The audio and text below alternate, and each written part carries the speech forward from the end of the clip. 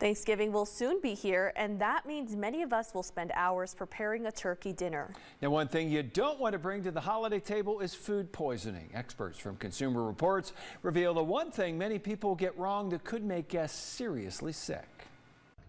Rinsing off the bird is what many of us do with our Thanksgiving turkeys before they hit the oven. Spoiler alert, according to Consumer Reports and the USDA, rinsing won't make your poultry any safer. In fact, you may be doing more harm than good. Rinsing raw poultry won't eliminate salmonella or other harmful bacteria that can make you sick. Only cooking it to 165 degrees can do that. However, what rinsing will do is increase the chances of cross-contamination in your kitchen.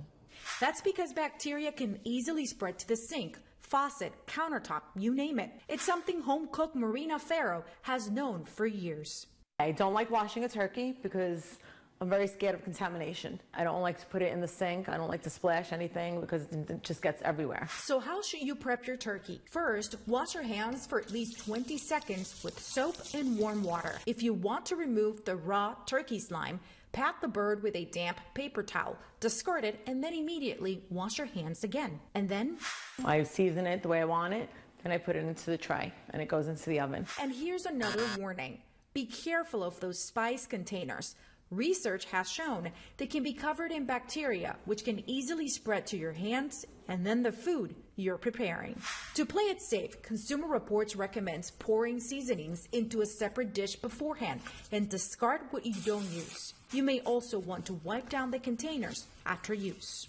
And don't forget to wash your hands before and after you check that online recipe. Research has found your phone may be teeming with bacteria that can travel to everything you touch, including food. This is Jaima Crespo. And be mindful of your sponges too. They're hotbeds of bacteria. Sanitize them in the dishwasher or microwave wet ones for 1 minute. And if they start to smell, that's their cue to throw them away. We'll be right back after the break.